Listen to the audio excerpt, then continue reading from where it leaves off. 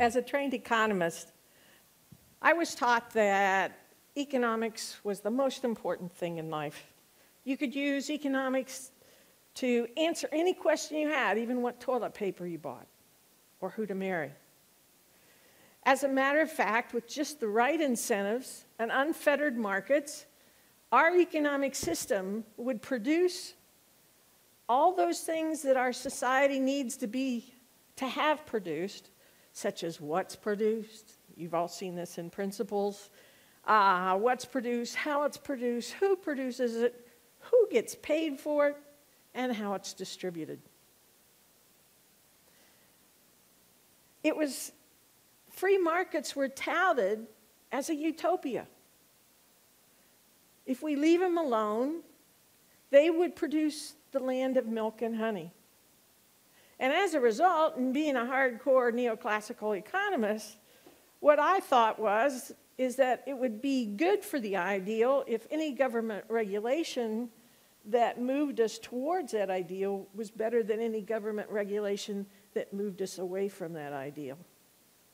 And then we had the boom and the bust of the housing market. We had the resultant recession, the Great Recession, really depression, Great Recession of 2008, which isn't quite over yet. And my belief in the free market system started to falter. Maybe moves towards more regulated markets is a good thing. I was raised in Muncie, Indiana. For those of you who don't know what Muncie, Indiana is, it's the all-American city in Middletown, USA. Graduated from Muncie Central High School, class in 1965. There was politics all around me. If you weren't part of the solution, you were part of the problem. I spent my college years dishing out baked beans and hot dogs for Senator Birch Bayh. I can still remember the theme. I really believed that you should be involved in the political system. I voted in every election since I was 18, except for the day my brother died, November 4th, 2000. I really believed that people had a voice and that your voice counted. I believed that everybody had a vote and their vote should count. But then I witnessed the Chicago riots at the Democratic National Convention in 1968. I was working in the Watergate, the summer of the Watergate break-ins. I saw the rollout of the AIDS quilt in 1984, and then it became real apparent to me that not everybody's voice was being heard. And if it was being heard, it wasn't being listened to. And to make matters worse, state legislatures, even Congress today, are gerrymandering districts so that only an incumbent could possibly get elected. And to make matters worse, the Supreme Court just gave U.S. corporations personhood. You and I are individuals just like J.C. Penney. Sometimes I think we focus too much on the political and the economics and forget the power that we have as individuals with our morals and values. I was raised Catholic.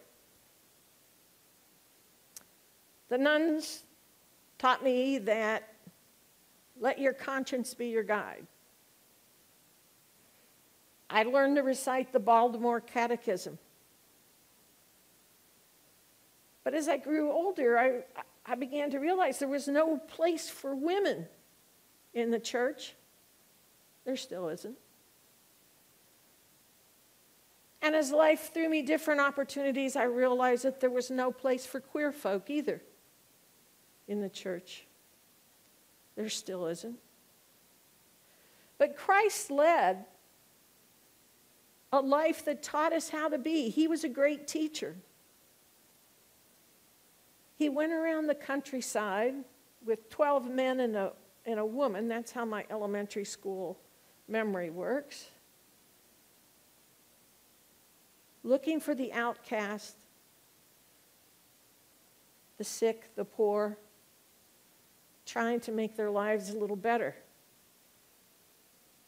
Pope Francis seems to be reclaiming some of the teachings of Christ.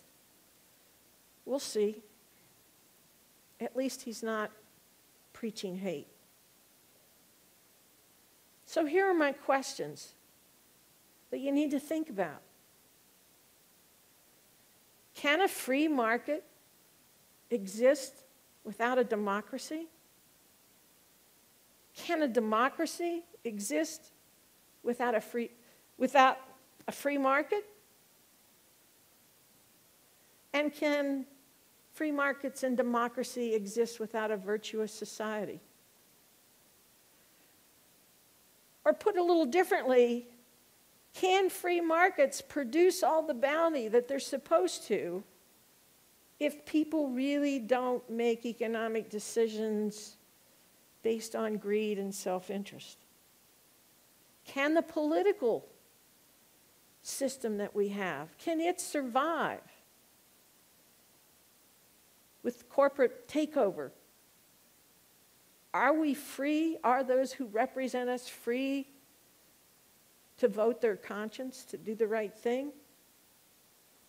And I guess this is something that's really been on my mind lately is, can we be virtuous in an unregulated free market? Can we be virtuous in a political system that seems to be stacked against us? Queer theory has taught me to be a little wiser in my thinking, to think deeper, to look at definitions. We as people are complex human beings with a multitude of identities layered one on top of the other. The societies that we live in are equally complex, with a multitude of histories and locations. Yet we live in systems. Systems affect systems. Systems affect us. We affect systems. Nobody lives in isolation in outer space except for maybe George Clooney in Gravity.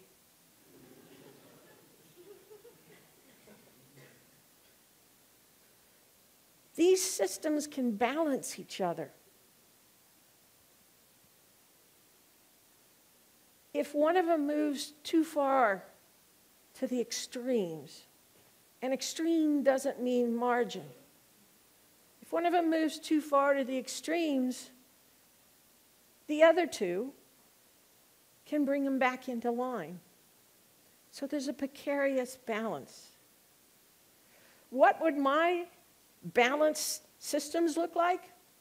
First, you would have ethical economic actors acting with compassion in free markets that are regulated for fair play. You would have a system where, a political system where checks and balances doesn't mean personal checks or funneled corporate contributions. The power would come from the people. And this is most important for you. The people would be fully engaged, would be educated, and would vote. And each of those votes would count. In terms of a society, when I get crazy, I think about a global family where everybody can grow up and be whatever that is, in a safe environment, without judgment. There are no ins and outs.